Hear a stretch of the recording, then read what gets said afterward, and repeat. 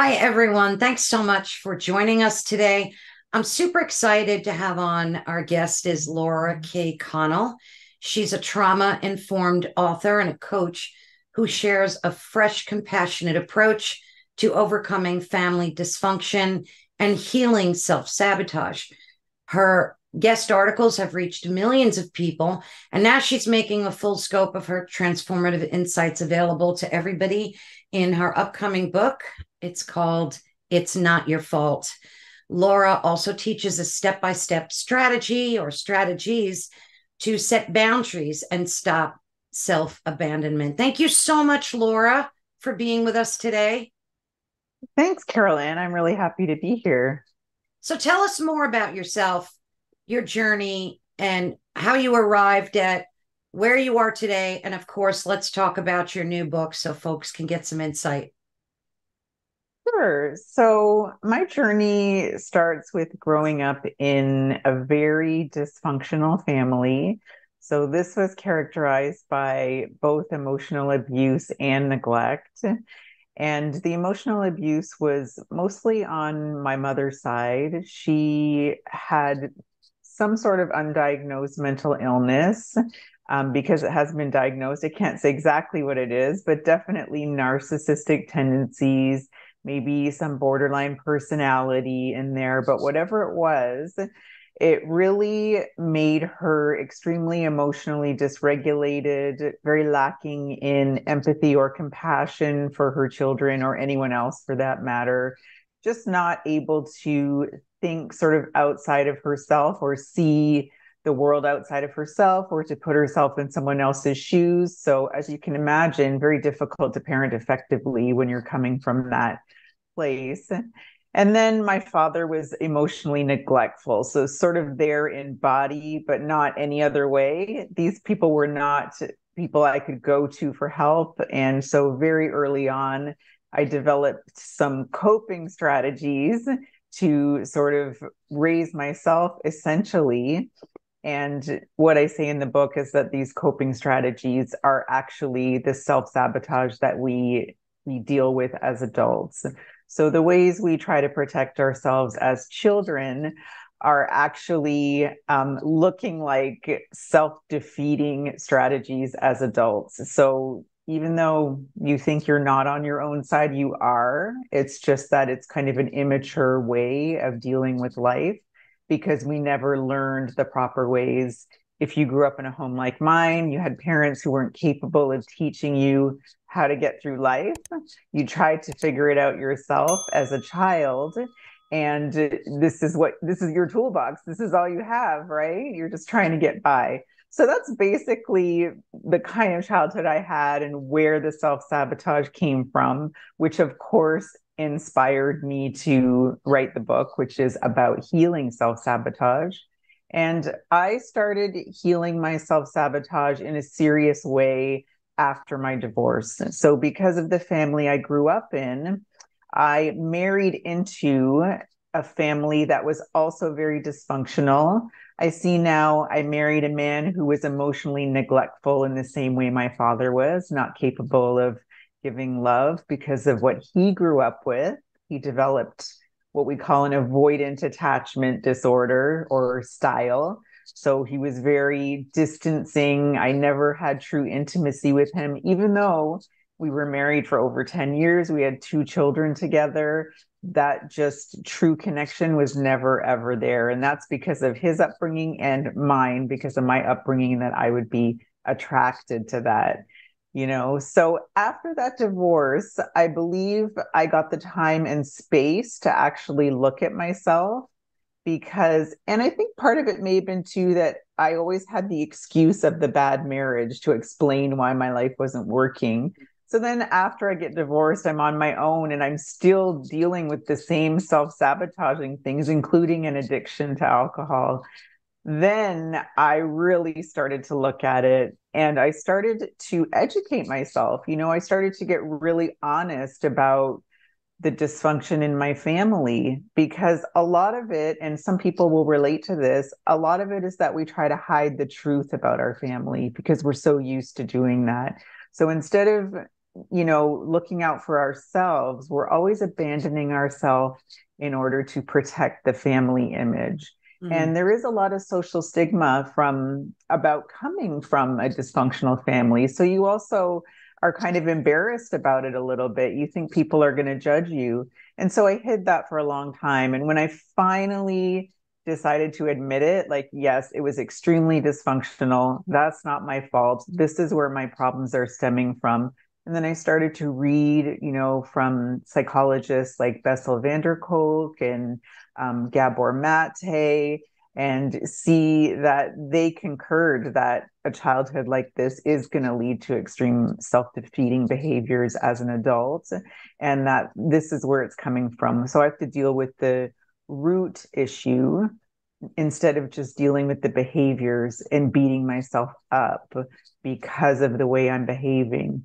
And so even going to therapy had never really helped me because the style of therapy I was given or the modalities they used were really treating the behavior. So it really was, in essence, telling me this is your fault. Even though they might have not said it that way, Mm. it really was, you need better habits. You need more willpower. Change the way you think. There's a lot of that, to change the way you think. Whereas really we need to get in there. Sometimes it's a somatic issue, like your nervous system has gone awry, and get to the bottom of where this comes from. Really understand why you're doing it. For me, that was the first step, and that's where it all started. I started sharing my journey on social media in a blog that kind of brought an audience to me. And that's where I was able to finish writing the book and get the book deal and all of that. So hopefully that gives you a good idea. Yeah, it does. Um, Let's narrow some of that down though. How did you sabotage yourself? Like were you a people pleaser? Did you just suffer from anxiety, negative thoughts? Was it all the above? Like, let's narrow it down. yeah, it was all of the above. I really had very few healthy coping strategies simply because I had never been taught any. I was really, in my family of origin, I like to say I came out of it like a feral cat. Like I just had no skills. Nothing was ever taught to me. And everything I did was sort of a defense against the threats that were Mm. coming my way. And the threats were not physical, because I wasn't physically abused. The threats were of rejection and of abandonment, Mm. because I could see my parents were so often not happy with me. And the very fact of my existence seemed to displease them so much. And so that's actually surprisingly common in dysfunctional families, that children have this deep fear of rejection and abandonment by the parent who is the primary caregiver, the one you are dependent on, and the one that it feels like you're going to die if they don't love you. And so this is where, like you mentioned, people pleasing, which is the root of having poor boundaries. So when we're people pleasing, we're not setting boundaries for ourselves because we sort of care more about what other people think of us than we do about getting our own needs Right. met. So that was a huge one for me. And I felt like, and I couldn't have said this at the time, but after the work I've done and the research and all that stuff, I know now that setting boundaries felt like life or death, because I had transferred that feeling of fear of rejection by my parents. I transferred that to all the adults in my life as well. So there was something kind of encoded in my body, because I felt it on a nervous system level. Like, if your listeners might know the feeling of trying to set a boundary and their voice shakes, or they might shake, or they just feel this feeling of wanting to run away, or they just think, let's just get through this one time so I can be safe, even though logically, if you don't set the boundary now, it's going to cause you more trouble down the line. Mm. The nervous system and the inner child that is running all this programming doesn't think long term. They think, keep her safe right now, or keep him safe right now. What do I need to do? And that looks like people pleasing, Yeah. because the erroneous thought is, I'm going to die if they don't like me. Right. How many years ago Mhm. did you start your journey of self-healing? Yeah, it's been a long one, but it's been incremental, I suppose. So I think I really started when I was still in the marriage around 2008 or so. And this started with just a spiritual journey of reading people like Eckhart Tolle Mm, and Marianne Williamson, mm, and just kind of getting a more enlightened view of what life was about because I had been so focused on defending myself against these perceived threats because the world to me was just a series of obstacles to kind of protect myself against because of the way I'd been raised.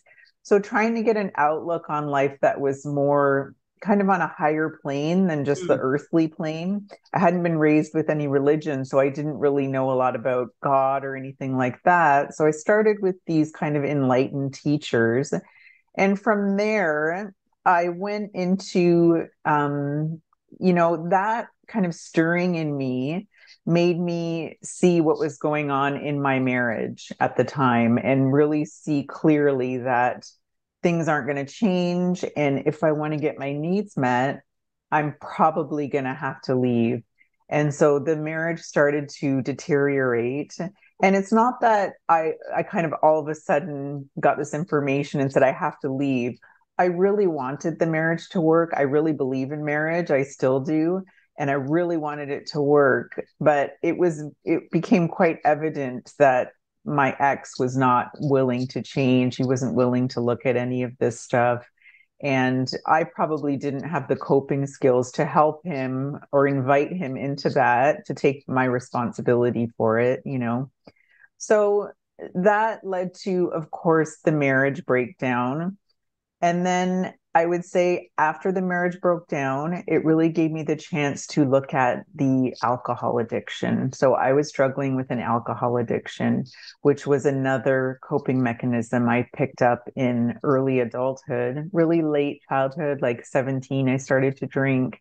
And it wasn't that I drank alcoholically that whole time, but it was sort of intermittent. Like if I was dealing with challenges, I would go to alcohol to sort of mm. feel better because I didn't know how else to deal with it. It became too much.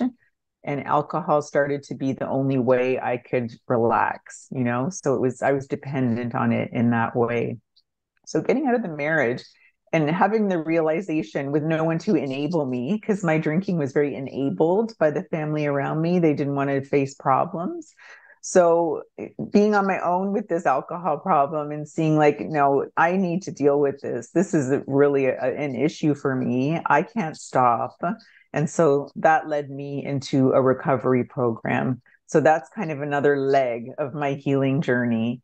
And then from there, just kind of delving into educating myself about the dysfunctional family stuff, learning, like doing true education, like a degree in psychology and things like that. And just finding out as much as I could about why I was doing what I was doing and where it came from. So Because you you get did to get the a degree. You got a degree in I psychology? do have a degree. Yeah, I Oh, do have an undergraduate degree. Yes. And then I have a coaching certification in like trauma informed coaching as well. very So, good. yeah. Now I And noticed knowing, in your book you mentioned something really profound. Um, you said that most of us spend so much time reacting um, and surviving rather than creating the life that we love. Why do you think we do that? Do you think the majority of people live that way? Because I think most of us have well, probably everybody has some type of dysfunction. Nobody's perfect Mhm. mentally or Yeah. physically, right? So, why do you think we do that? Why do you think we spend most of our time reacting and surviving rather than channeling that into the life that we love? Yeah, I think it's because that's all we know. So if you do grow up in a dysfunctional home, and like you said, most of us do, but there are different levels of dysfunction. So I'm sort of talking about a dysfunctional home where You're not encouraged to explore the world and figure out who you are. You may not receive a lot of praise and encouragement. You may think that love is something that you have to strive for and be perfect in order to receive. And at the same time, you may not ever receive it. So it may feel like something you can never have. So that type of home where it really is very rejecting, I guess is what I'm saying. And so when you grow up in a rejecting home like that, you feel like you don't have the support that you need to thrive, because you don't. It's true, you don't. And so you go out into the world with this nervous system that has been thrown into fight or flight over and over again, because the people that you should be going to for support and comfort, they are not giving you that. And so instead, they're giving you rejection, contempt, the sense that you're a burden or you're too much.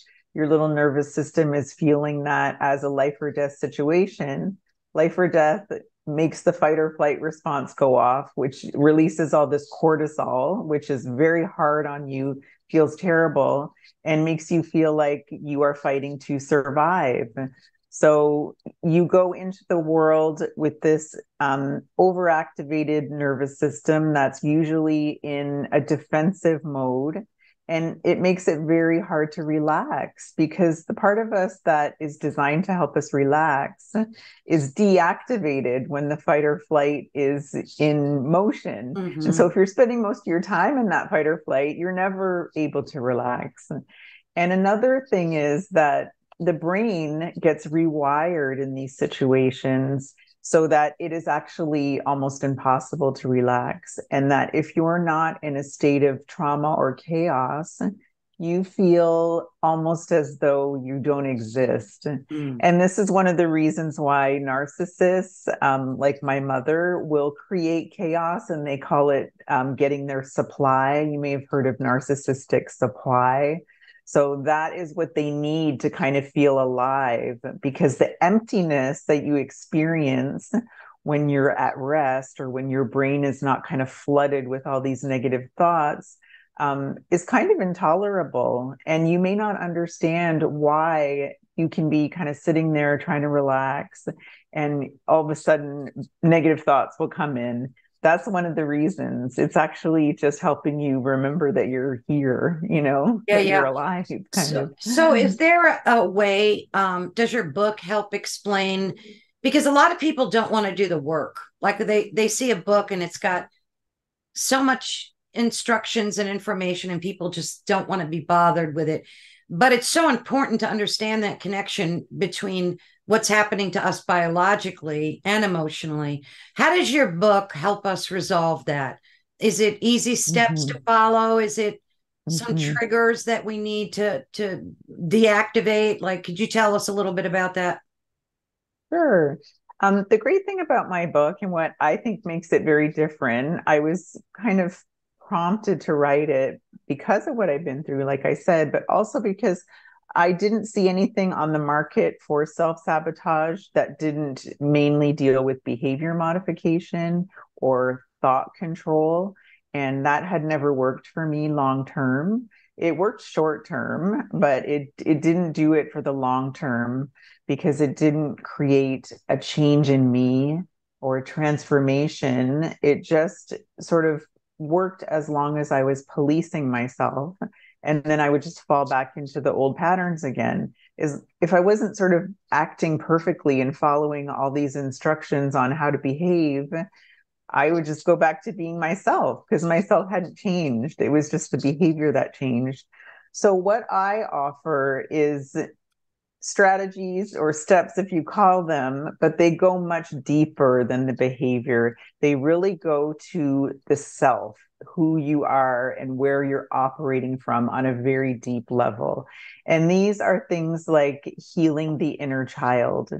So all those coping mechanisms I talked about at the beginning that the child adopts, like the people pleasing you mentioned, even an inner critic that comes in because that's all you know. And you might believe that the inner critic is actually helping you, motivate you when That's absolutely not true. Being kind to yourself is going to be much better for motivating you. So it is healing that inner child. And so the inner child is the one who believes that you're not safe. And so it rushes in to save your life with the very short-sighted measures that we've been talking about today that actually sabotage you in the long run.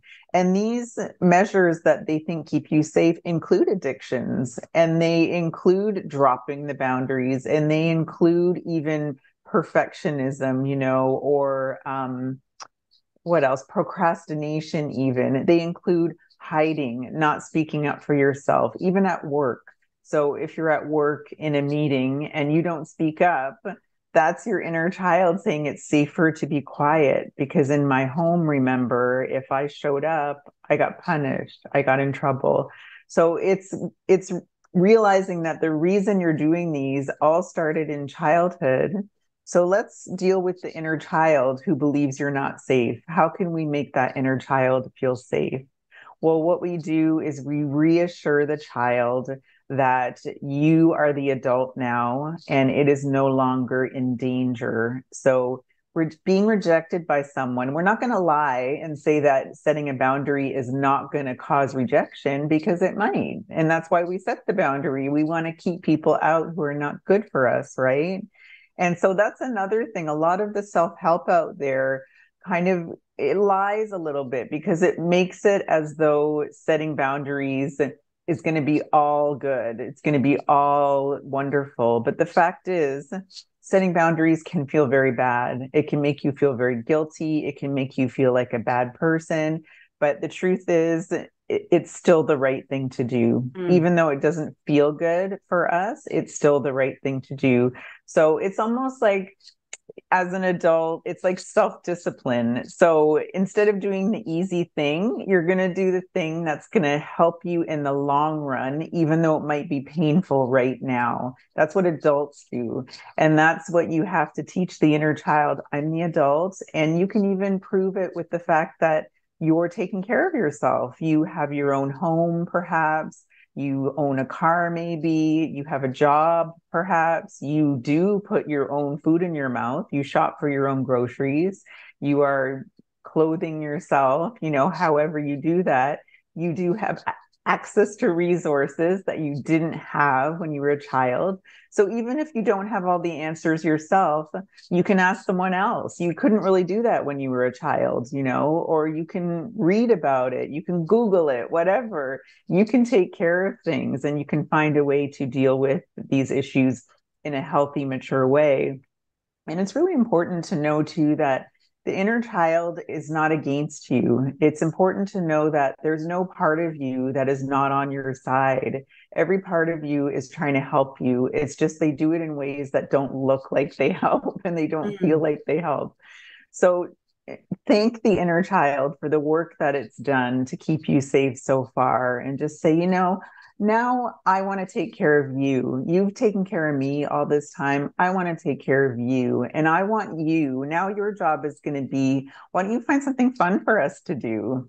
Maybe you haven't had a lot of fun because your inner child has been tasked with just taking care of these imagined or real threats. Right. So now, inner child, I'm not going to discard you. I just need you to have a different job here because I'm taking care of things.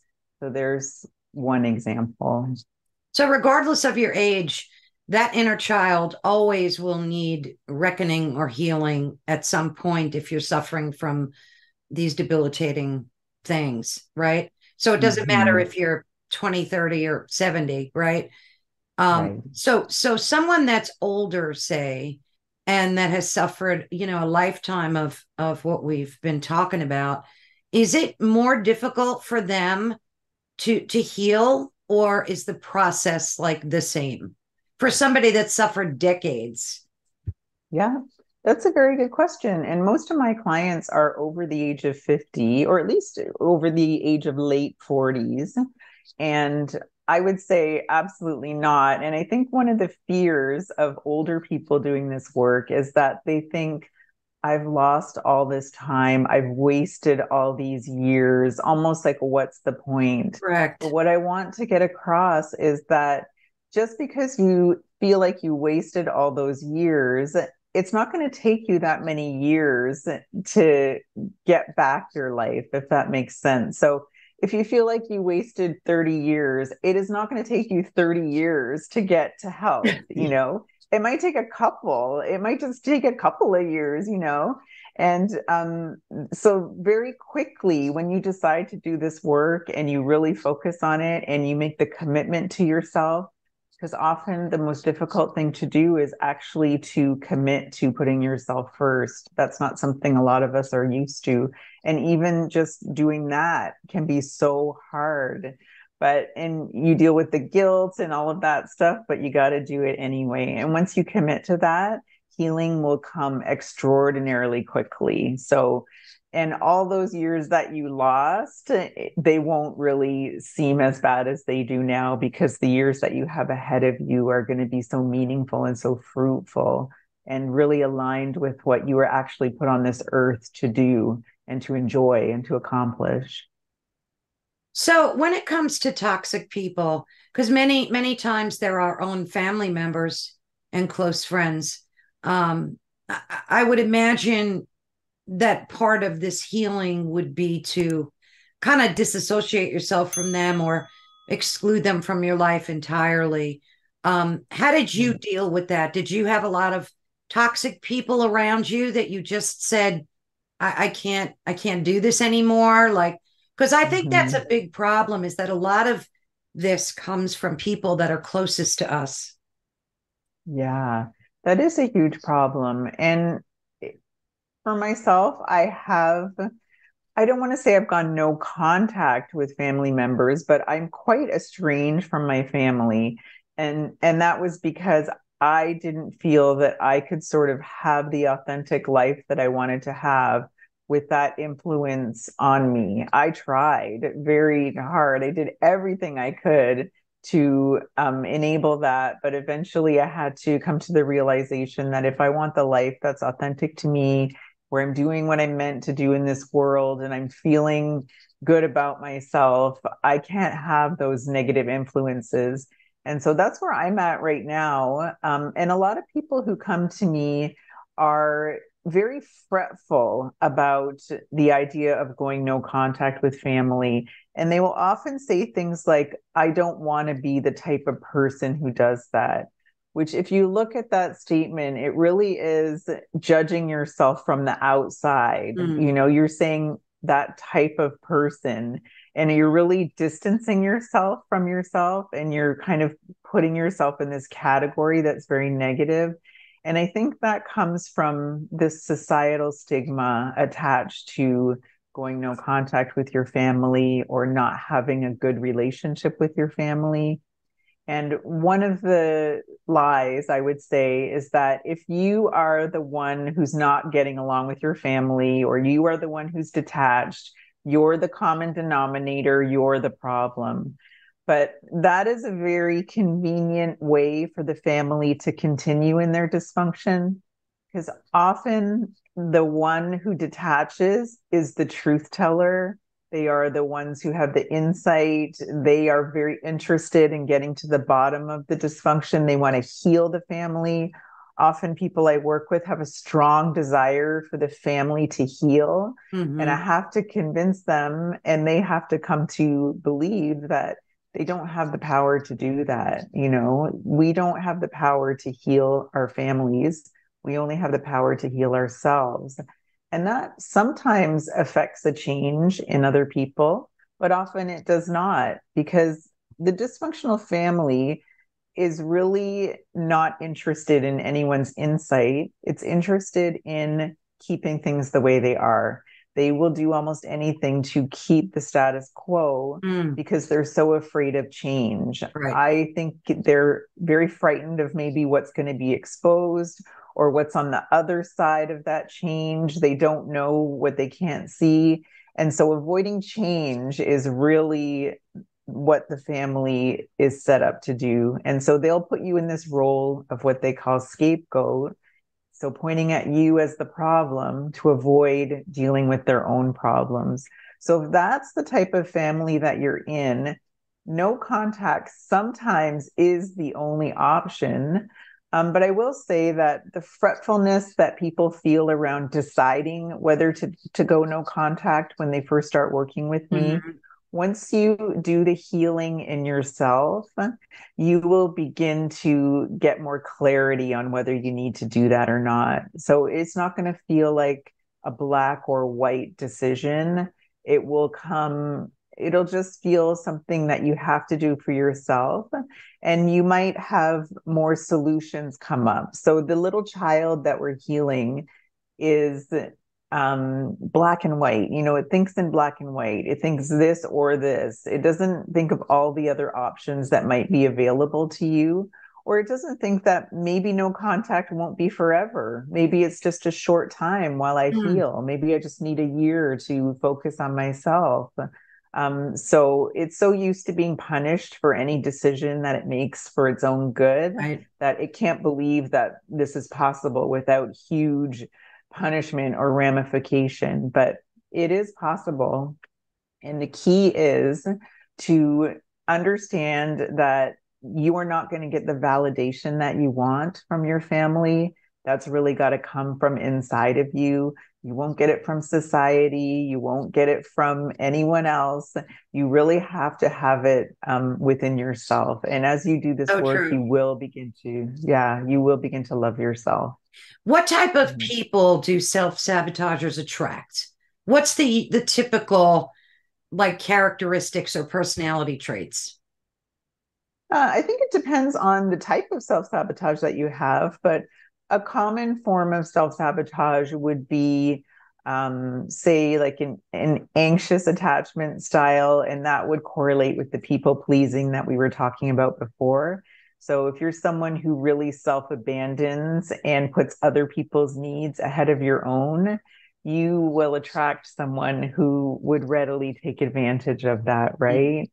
And you might also attract, say, in a romantic relationship, you would attract someone who is avoidant attachment style, who will create distancing strategies, which make you, when I say that, it means like, as soon as things start to get close, they will go become Yeah. workaholics, like get really involved with their work, or they'll Oh, have okay. a hobby that takes up all of their time, or if you want a hug, they can't give it to you. They Oh, withhold wow. affection, things Right. like that. Right. So that's an example. And I see that in my old marriage and even relationships that came after that. The sense, because of the way my father was with me, of being a burden to him, or him just not being there for me, feeling like I was always trying to get his attention, Mm. never receiving it, only receiving criticism. So, of course, it makes sense that I would have love and striving and never getting as intertwined. So So you often I would attracted, feel, like you attracted what was familiar to you, in other words. yes, yes. And I started to see something that was very revealing, in which other women or men might relate to. And that's a feeling of strong chemistry towards someone who is avoidant or unavailable, as we like to say. Feeling, even meeting someone who is kind of detached or making it very evident that they're not going to give you the attention you want, and feeling a strong physical want for them, like the chemistry that we talk about in romance that we think is a green light, but can often be a red flag. If Mm. you have strong chemistry towards someone who is really not even giving you the time of day, or maybe they're making it clear that they only want sex or something like that, you need to look at that and see, where is that coming from? Why is that feeling familiar? And you might find that, oh, this was like my dad. He didn't give me the attention I wanted, and I was always trying to get it. So love for me feels like striving for attention and never getting it. Like you just want to look Interesting. at those things. Hmm. So tell us, more about how your book can help folks, discover how to heal the inner child and discover how to truly love Mhm. yourself? Like, do you go through a Yeah. step-by-step process with them? Like, I know you do coaching as well. So how do the two work together if they do? Yeah. Yeah. That self-love piece that we've been talking about and healing the inner child. There is a modality that I love called mindful self-compassion. And this is something that has actually been researched quite recently. So back in the days when I was getting that therapy that started in the 90s and really didn't address my deeper issues, now we have some newer research in psychology that actually does go deeper to those issues, and it doesn't only deal with the surface. And mindful self-compassion is one of those things. And so what mindful self-compassion does is it helps you to find that healing love for yourself based on three different components. And the first is self-kindness, which is just like what it sounds. It's just treating yourself as kindly as you treat other people. So you might think about, well, how would I treat a friend who came to me with a problem or a challenge? What would that look like? And you can even write a letter of, what you would say to them if they came to you with something.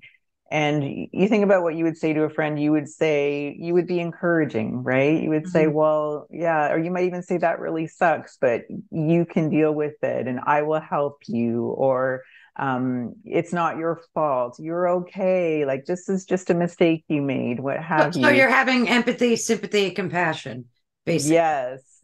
And then think honestly about how you talk to yourself when you have a similar issue, when you have a challenge in your life, or maybe if you fell short in some way, you didn't reach a goal or you made a mistake or something.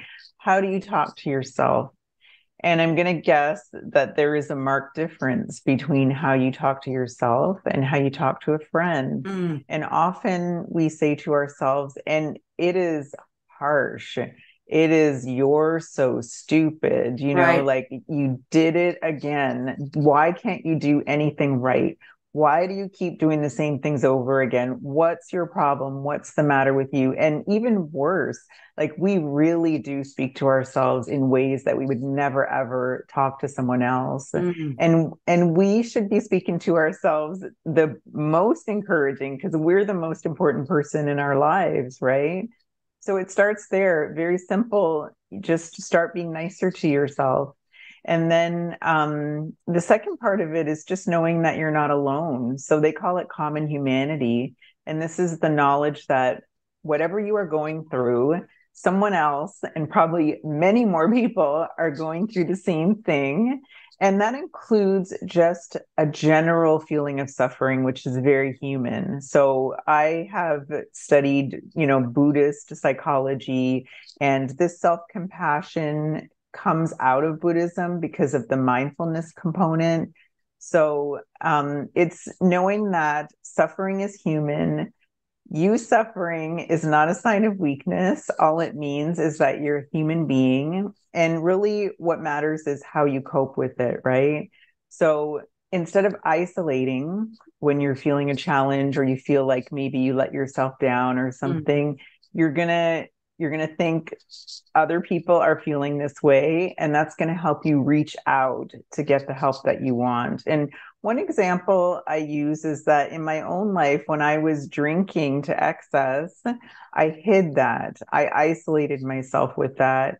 So when you're hiding something, there is no way to get help. There is no recovery from something that you're hiding, right? Mm. So when you can say, other people are dealing with this, let me reach out to them, and then recovery will come quickly, as it did for me. It came so quickly when I just stopped hiding it.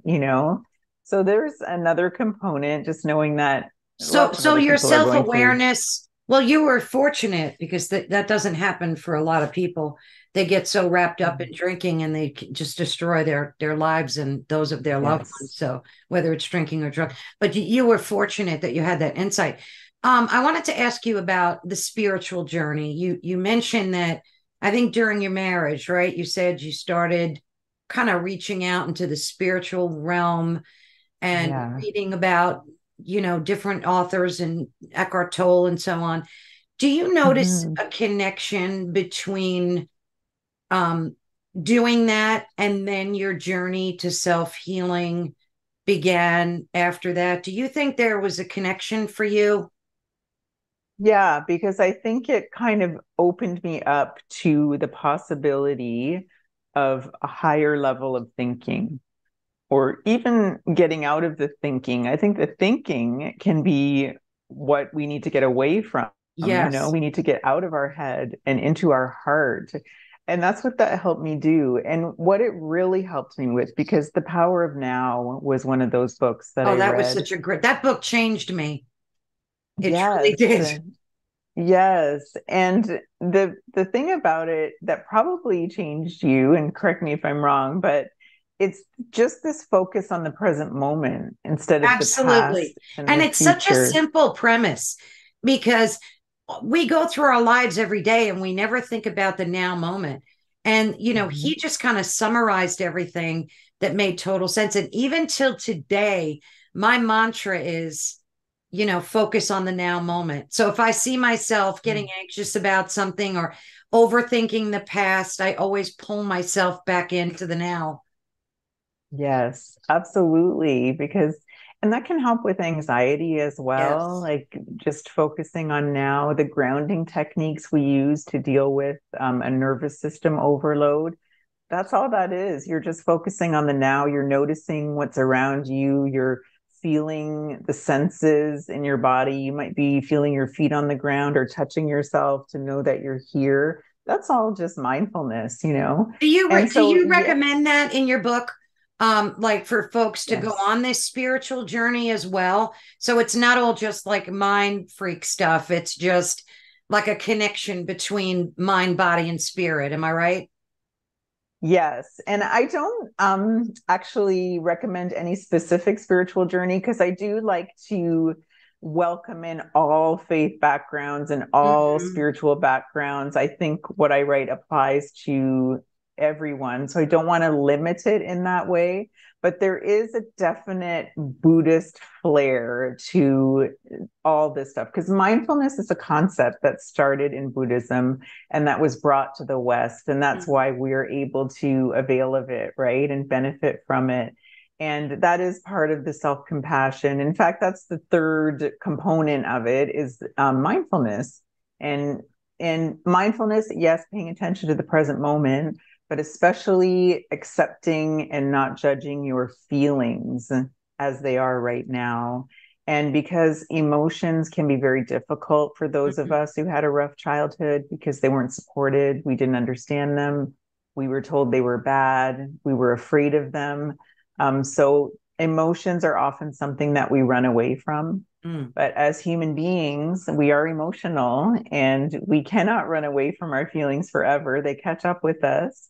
And if you don't deal with them in a healthy way, they come out in very unhealthy ways. So you might be familiar, not you, but like anyone watching might be familiar with having outbursts if you tried to suppress your emotions for too long, Mhm. or maybe even just a feeling of going numb and feeling empty because you don't know how to express your emotions.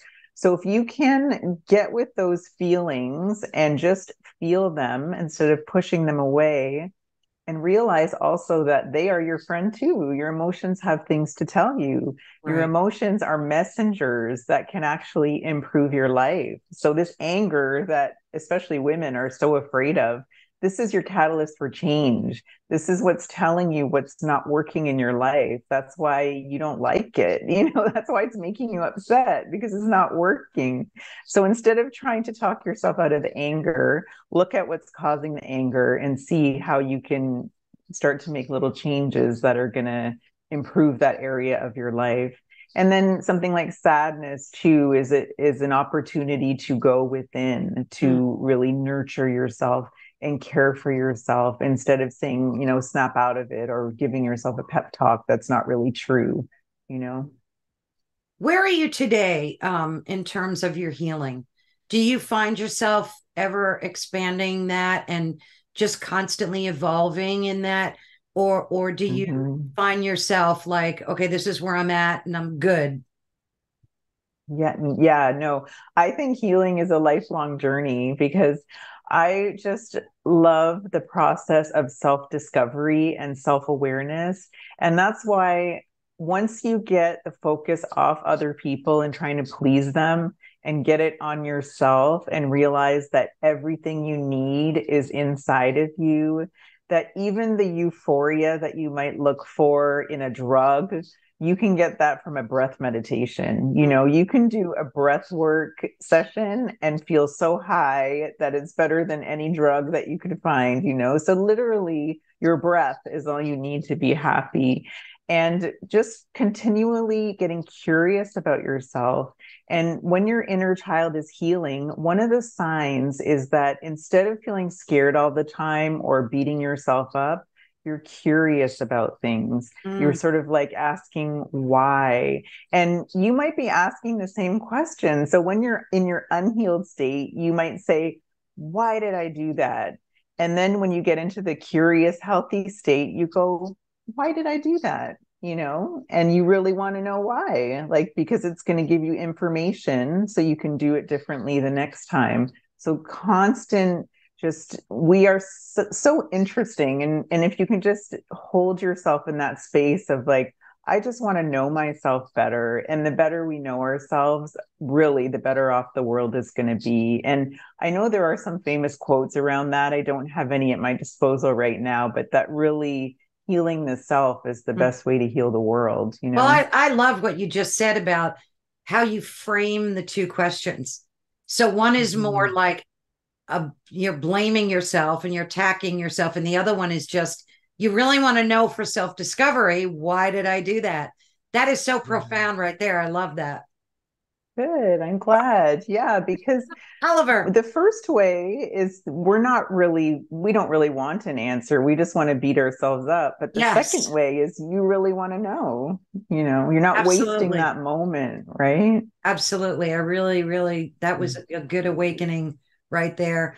Tell us a Mm-hmm. little bit about your coaching.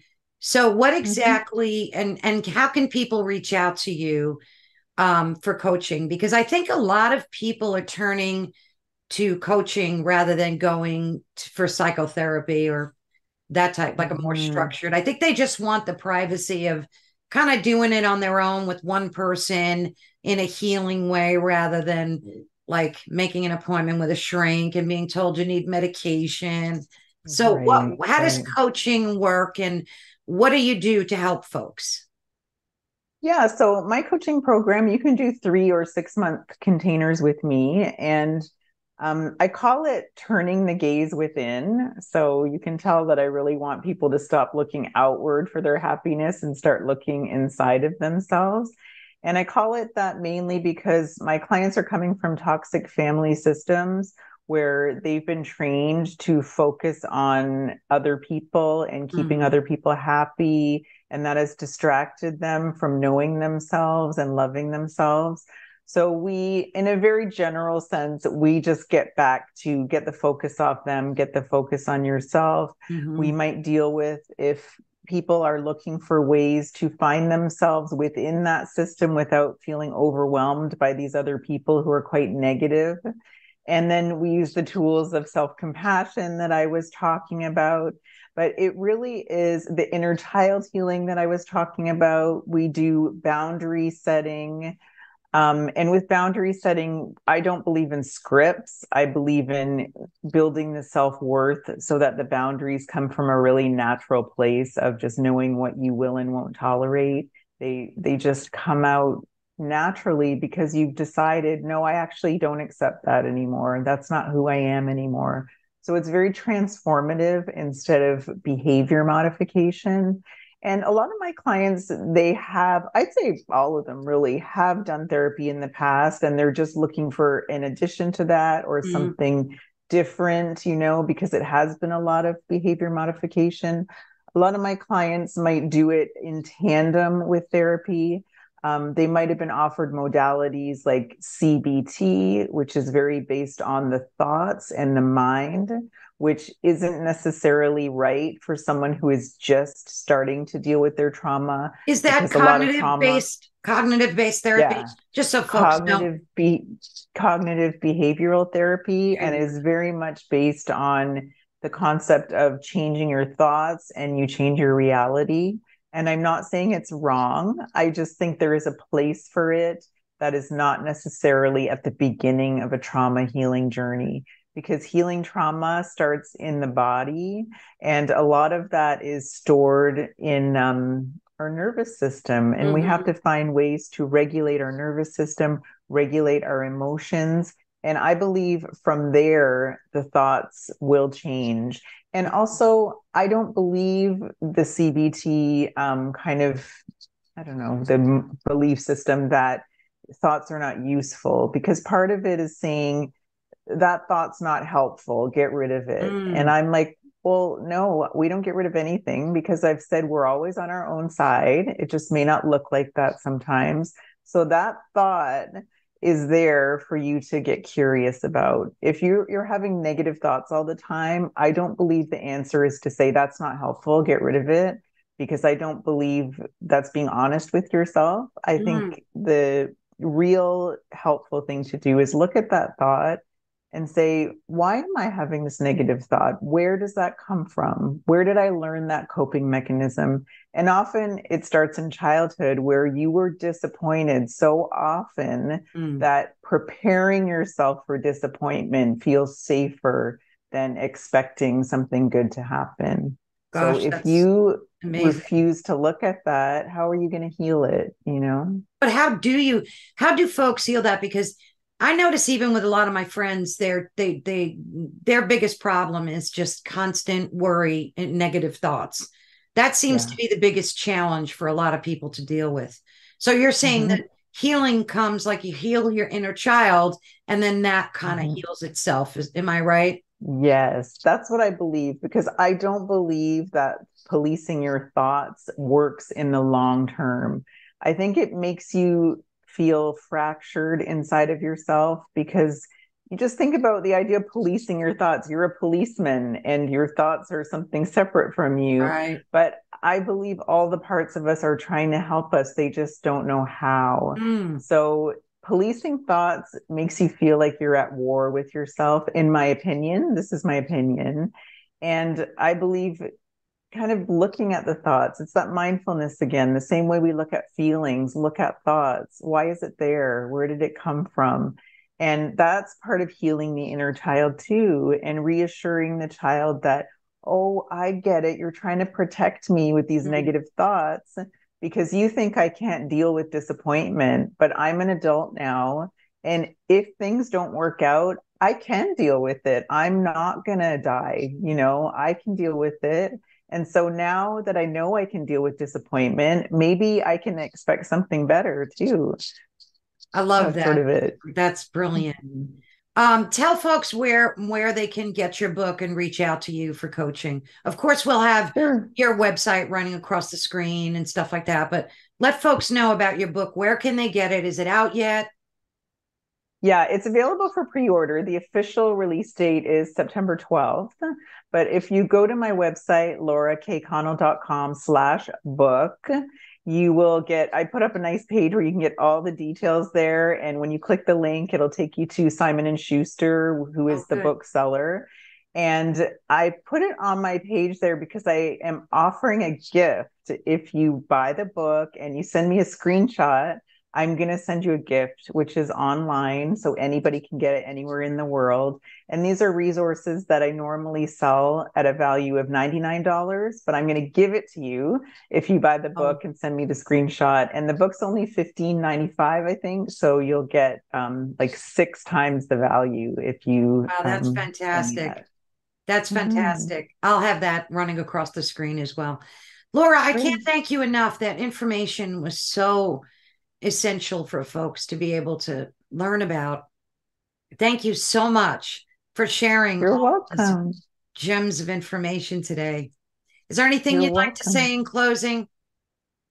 You know what? It's been such a pleasure being here with you, and I've just really enjoyed sharing what I think is an alternative view of how to heal self-sabotage. That's not so much tough love, but that is more about giving yourself compassion. Mm, So I think that's the one thing I'd like to stress. Tough love, you've had enough of being mean to yourself. Why don't you try something different? Being mean hasn't worked. Why don't you try being nice and see how that I works? love that. That's brilliant.